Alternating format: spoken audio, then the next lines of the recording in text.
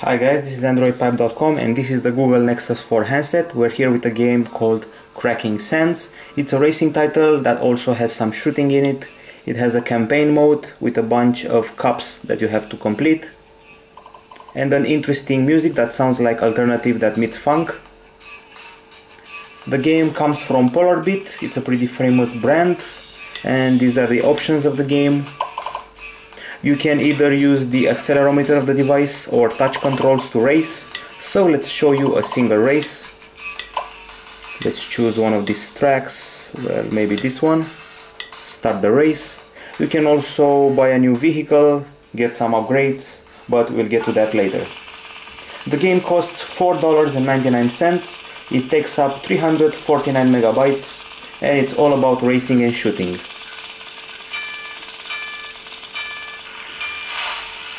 So you can change the direction with these two arrows on the left side of the screen, or you can go with the accelerometer. I frankly prefer the buttons.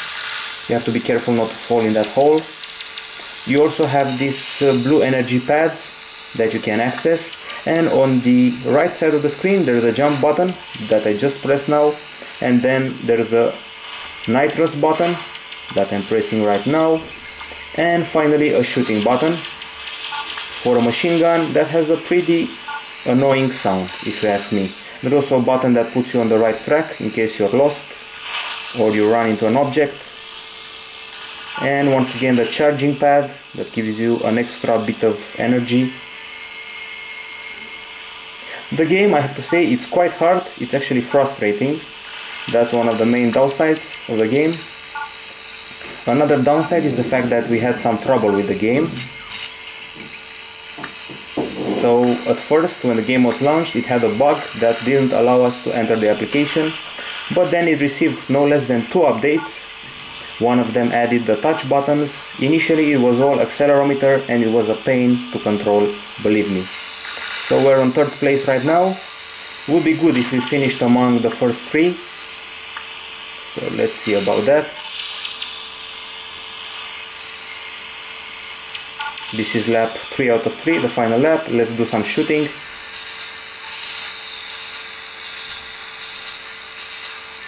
We're on 4th spot right now and we fell in the hole and basically the race is lost.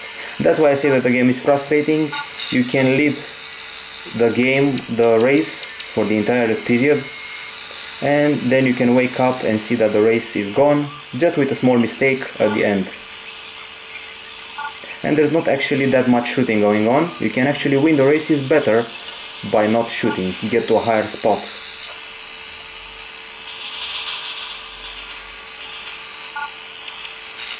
And there are a lot of things to do. You always have to remember to jump in some areas, shoot in some areas, and just race in some other areas. You earn coins with each race and you can use them to purchase some upgrades. I'll show you immediately what upgrades I'm talking about. So you press this option right here and here we are with some vehicles and upgrades. You can also upgrade your character. You can buy him a cheerleader coat, Hawaiian, bear, a jumpsuit, female jumpsuit, cowboy. There's also eyes, mouth and special purchases. You can put a gas mask on him. And these are the vehicles that you can buy. Some of them are pretty cool. Most of them look like ATVs. You can also upgrade stuff.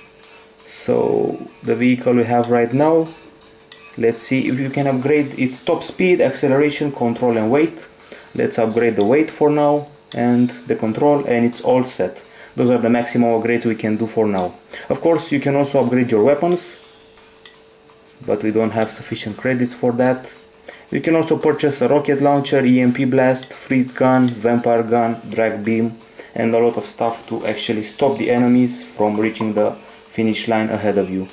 There are game modes, there are more game modes. There is a time trial, race, elimination and head of the pack. Plus there is a multiplayer mode, but I cannot seem to find enough players to actually get a race going. This is the campaign mode with the cups, so let's play a cup race. Right now we're in the 2nd spot, 2nd out of 6. The graphics are pretty cool, pretty colorful, the music is a bit repetitive and the game once again is a bit frustrating.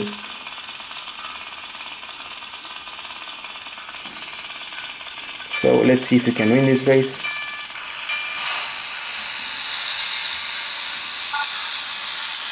You can also collect some power-ups during the race. You can see that the enemies already have stronger weapons than I do. Some of them can freeze me, they can slow me down.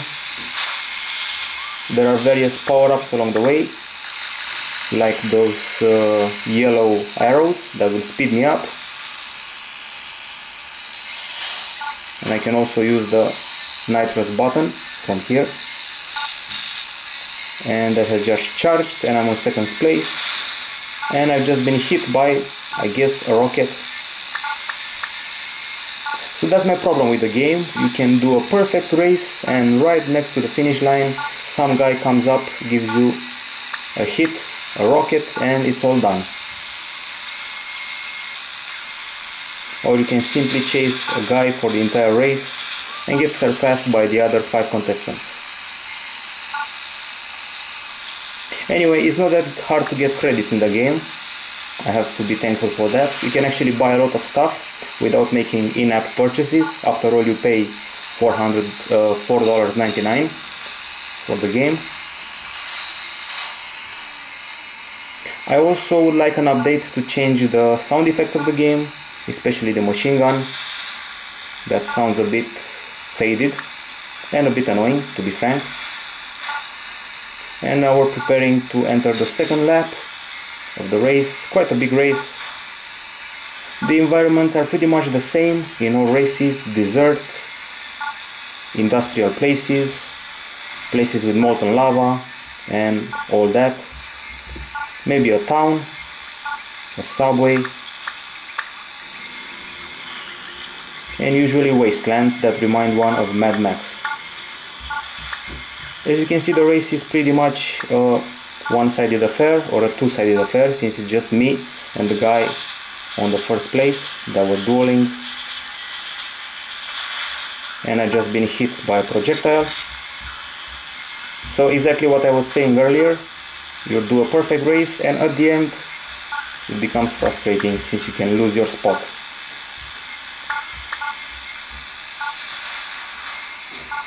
I also am not very impressed by the graphics of the game. It could have been better. I've seen better. But at least the game is fun to play. You can have fun with a lot of vehicles, weapons, customize your character, play an online game.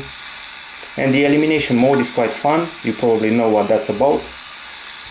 At the end of a certain time frame, the guy on the last place gets eliminated, and so on till only one is left. So someone is trying to put me out of the race, and you just saw I was on second spot for the entire race and now I lost it. That's what I call frustrating. And turns out I actually can reach the second spot again, unless something crazy happens.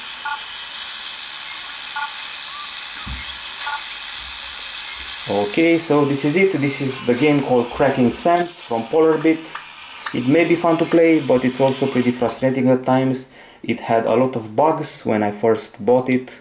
It didn't want to start. It received 2 updates in just a few days, and when your application receives 2 updates, there's got to be something wrong with it. I frankly advise you to use the touch controls, not the accelerometer, since they're very imprecise. Okay, so Androidpipe.com gives Cracking Sands an 8 out of 10 because of the small bugs it has and the fact that it can be frustrated, but it's still a fun game if you're willing to pay for it and if you're willing to race and shoot. This is Cracking Sands, this is Androidpipe.com, bye bye.